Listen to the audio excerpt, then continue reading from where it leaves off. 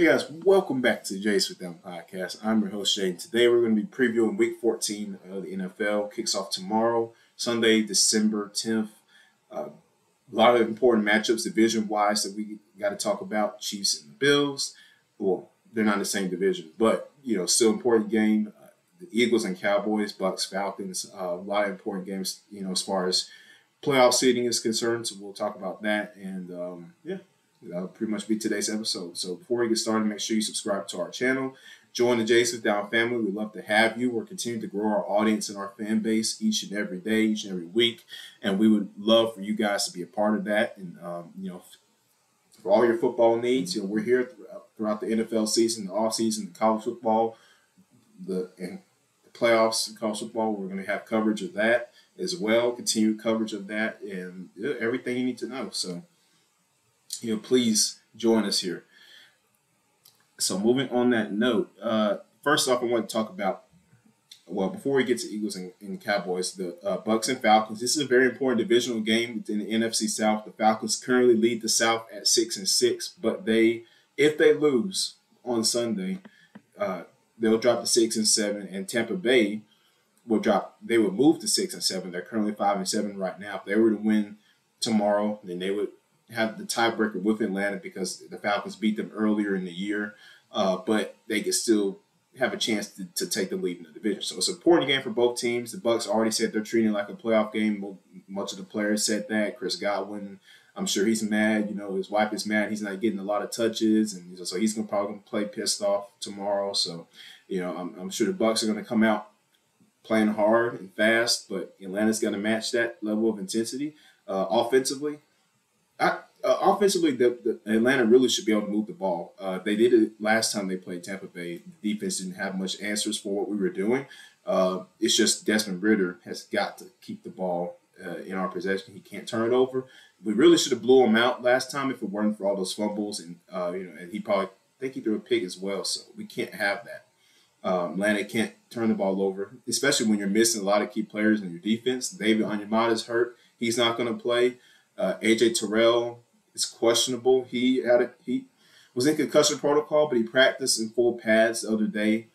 So that was Friday. He practiced in full pads yesterday. So Arthur Smith said he's progressing along. We'll see what happens. When they name the final injury report tomorrow before the game, but they could really use him out there. Mike Hughes also questionable to play as well. So Atlanta is going to be missing some key players in their secondary. Their defense, Nate Landman, is also out for the Falcons. So they're going to need their offense to really step up and score with the Bucks, because defensively we're really missing a lot of key players. So they're going to need to step up. I say just run the football. Run the football. Do what you've been doing. Don't do what you did against the Jets, but run the football. Just keep everything, keep the play calling not conservative, but keep it smart, simple for Desmond Ridder, simple completions to London and Pitts. That's what I'm looking for the Falcons to do at home. Get Cordero Patterson involved. He's been getting involved lately, the last couple of games since he got back from his injuries. And seeing the field in different ways. Where they got him in the backfield or out wide, or whatever. Patterson still at his age he's tough to bring down. He will run you over. So I'm looking forward to Atlanta to do that. So again, if the Falcons were to win this game, they would move to 7-6 on the year. So it'd be at 500 or above 500 rather, and it would be a very important division lead for them. So that is something I'm looking forward to there. And then moving on to the next note, Chiefs and Bills. This is a big game because the Chiefs have not looked good recently. They've struggled. I don't know what's going on with them. Maybe it's the fact that they don't have a lot of reliable receivers, pass catchers, other than Travis Kelce. And when Taylor Swift is not there, he's not playing really well. Even when she is there, the Chiefs lose. They lost to the Packers if she was at the game. But this isn't a Taylor Swift podcast. This is an NFL podcast, or this is a football podcast, so we're not going to talk about Taylor Swift. But hopefully for Chiefs fans, she'll be at the game. So maybe Travis Kelce will play really good. Maybe the whole team will play good when they see her there. But this is an important game. If the Chiefs don't win this game, they'll move. If Kansas City cannot win this game, um, they will move. I'm trying to find their record here. Currently, one second, guys. Yeah, they're 8-4. So yeah, they will move to 8-5. Just continuing to drop down in the playoff seeding and the AFC seeding, and Buffalo will move to 7-6, keeping their playoff hopes alive. Uh, so this is an important game for both of these teams. Really big game. Like I'm really interested to see what the Chiefs are going to do. Like if Isaiah Pacheco he's not going to play. He's out with a shoulder injury, so that's a huge loss right there for Kansas City. You're not having your starting running back and Pacheco. He runs hard. He's physical. He can catch out the backfield, and not having him in your lineup is going to hurt. So the Chiefs really are going to be in a bit of a bind here. 4 starters they rolled out against the Bills. Not just Pacheco. They're going to be missing a few guys. So it's going to be important. Brian Cook, their safety, he's hurt. Donovan Smith, the left tackle, he's not going to be playing. And Drew Tranquil, their starting linebacker, will not be playing either. So, yeah, Chiefs are going to have to really work. And the Bills are not going to, they're trying to win. They're trying to keep their playoff hopes alive. They're not going to just hand Kansas City this game. So this is going to be a huge matchup right here. 4:25 Eastern Time, the game of the day, CBS. So, yeah, we'll see what happens, man. My pick is I'm gonna have Buffalo taking this upset win here. I think the Bills are gonna come in here and get this win. Just seems like a good time for it right now. The way the Chiefs are sputtering, they're kind of going downhill at the moment, and I think it's a perfect opportunity for the Bills to take advantage and get the win here. So hopefully they take advantage for their sakes, but if not. Chiefs also need a win to get themselves back on their horse, get back to Kansas City football. So we're going to see what happens there. But I mean, when you don't have, when your receivers just aren't being consistent and they're not playing how they should be playing, you're not going to get much production, and that's just what's going to happen.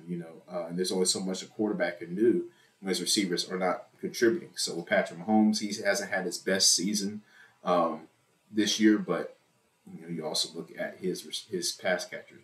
So, yeah, we'll see what happens. But moving on to our next big game of the night, Sunday Night Football. Everybody's been talking about this game, Eagles and the Cowboys. After the Eagles took that loss to San Francisco, I'm looking for them to bounce back here against Dallas. This game really could go either way. I mean, I think the Cowboys do have a chance to win this game here. Dak Prescott he's played probably his best season so far yet, as far as statistically. He's 26-6 with 26 touchdowns, 6 interceptions on the year so far. So he's been playing decently, better than he has been playing the past couple years during the season. And this is a very big game. Now, granted, I'm still one of those people that I'm still skeptical of the Cowboys until the playoffs. Because of their performance in the playoffs. They don't play good in the playoffs. But this is a huge game for them and the division. So if they don't win, then it's going to be tough for them to continue to tread throughout the NFC East. And for the Eagles to win, they'll continue to hold on their lead of the NFC East. If they don't win, it's not horrible. It's not the world isn't over for them, but they need to get this win. If you lose to San Francisco and you lose to Dallas, it doesn't look good for you. For the Eagles, these are playoff teams. Well, the Cowboys are supposedly playoff team that you're playing against. So if you lose these back-to-back games against supposedly playoff teams, that doesn't look good for you. And then you have to address yourself as a franchise, as a team, like, hey, what's going on with us? Why aren't we playing to the level that we know we can play at? And it's just not going to help. So very, very important matchup there on Sunday Night Football. But my pick is I'm going to go with the Eagles here on the road. I think they are going to bounce back. I don't think they're going to have 2 bad games in a row like that, allowing 40-something points to 49ers. I don't think they do that against Dallas this week on Sunday. I don't think they do that tomorrow. I think they're going to bounce back and have a better game plan offensively, get a little bit more consistent defensively. They need to be able to stop the pass, get home to the quarterback. I'm looking for them to come back here and get this win. Close win. I'm calling I'll say 35-30, Philadelphia. It's my prediction. And I may be completely wrong. It might be a slow scoring game. It could be more points than that. Who knows? But it's going to be a very interesting matchup, to say the least. So, I'm really looking forward to that. But those are pretty much my main predictions there for the big games as far as seeding wise, playoff wise, but also you have matchups there like the Colts and the Bengals. And this game is important for Indianapolis because if they want to win, if they won't even have a shot at making the playoffs, they're going to have to win this game. They're going to continue to get better in the AFC South. The Bengals are, they're 6-6 right now. Jake Browning, he had a good game against Jacksonville the other night. So can he continue that against his Colts defense, against his Colts team that's 7-5 right now? We'll see. Gardner Minshew, he's been playing well for the Colts. I've been impressed so far. He's had his moments, but he's been playing well for the most part, filling in for Anthony Richardson. So very, very important game here for the Colts and Bengals. And Jonathan Taylor's not going to play. He's been ruled out. So Indianapolis is going to be without their star running back. So that's going to be a bit of a tread for them. But we'll see what happens. Honestly, a lot of these teams these games tomorrow are really important as far as seeding right now for the playoffs. And these teams need to get the upper leg in their divisions, a lot of them. So these are going to be very important games for them. Seahawks and 49ers, prime example.